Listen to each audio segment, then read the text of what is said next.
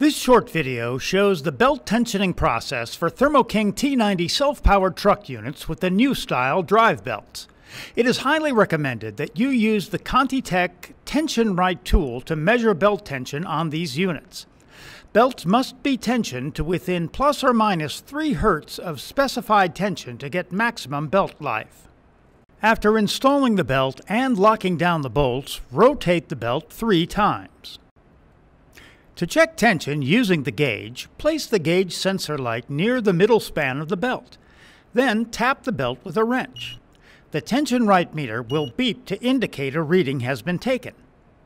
Check the tension and adjust the belt as needed. Then rotate the belt 3 times and recheck. Repeat the process as needed until belt tension is within plus or minus 3 Hz of specification.